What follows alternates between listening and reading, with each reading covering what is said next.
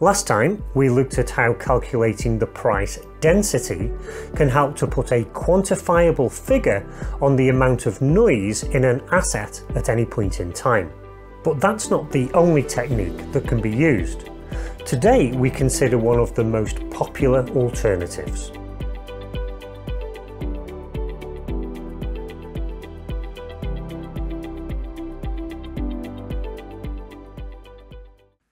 As with almost any aspect of trading, there are multiple ways of achieving different tasks, and measuring noise is no exception. Today, I'm going to look at a tool called the Efficiency Ratio, which was developed by none other than Perry Kaufman. This provides an alternative to the price density method that we looked at last time.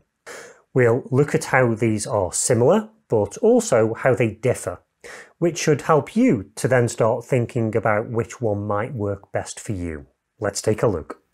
If you watched the previous episode, you'll know how the whole concept of price density revolves around how much the price action is able to fill out a box. And when it does fill out that box, it means we have high levels of noise. Whereas if the price action is much smoother, going from one corner to another, it's an indication that we have low levels of noise. And we also considered the reasons why this is so important. And generally speaking, high levels of noise are okay for mean reversion systems, so we can say that it's the friend of these, whereas for trend following strategies, noise can be a disaster, and so it's a foe.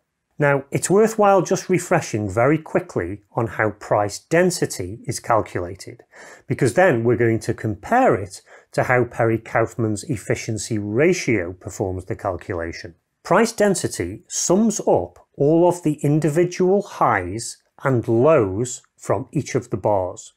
So here we can see the difference between that for the first bar in the period. Here we've got the second, third, and all the way through we'll keep adding these together until we've done the final bar within the period that we're looking at. This sum is then divided by the high minus the low of the range of values. So that's the highest high and the lowest low.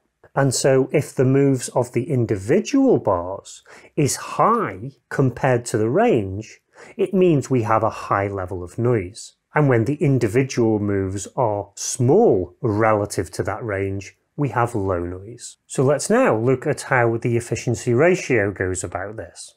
And the first thing that you'll notice is that the individual price moves here are on the bottom as the denominator. And because of that, this calculation has to be interpreted in the opposite way. But we'll see an example of that in a moment. So let's again break this down into what it means against the actual price action. And here, instead of using the high and the low of the same bar to give an idea of what those intra-movements are, the close price of one bar is compared to the close price of the previous bar. And it's this that gives us our measure of the movement within this period. But just like with price density, this is done for each of the successive bars in the whole of the period, and that value is then summed. But because we've got values potentially going up and down here, it's the absolute positive values that we use.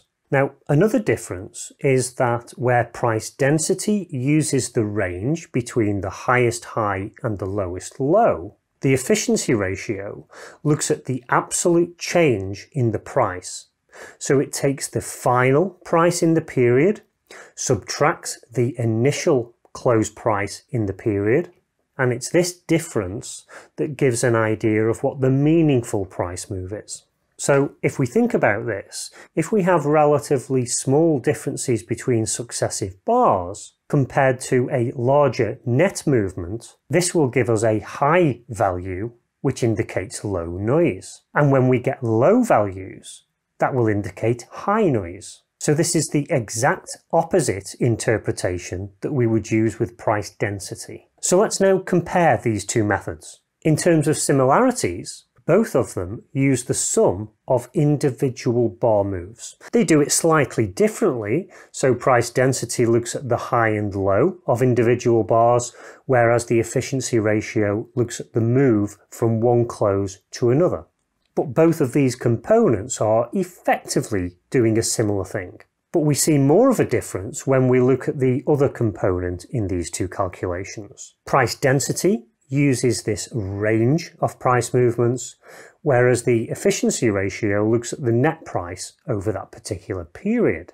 And this will mean that noise gets interpreted in different ways. And we also have to remember to be careful when we're interpreting the values, because a high value in one signifies high levels of noise, but a high value in the other signifies low noise. But which of these methods is the best at determining what the noise levels are in order to help us make better trading decisions? Well, that is something that I'll be looking at in future episodes. But before I do that, I want to spend some time actually putting these into practice with real assets and real price data. And I'll be presenting results back to you in the following two episodes for a number of different assets and asset classes. Then following this is where I start to look at the effectiveness of each of these two mechanisms. I'm trying to form an opinion of which works best under which circumstances. Now, to be notified when all of these episodes become available, the best way is to subscribe to the Darwinex channel. And if you click on the bell icon, you'll also get a notification on your mobile phone whenever any of these or future episodes get released. But now, until next time, trade wise, trade safe.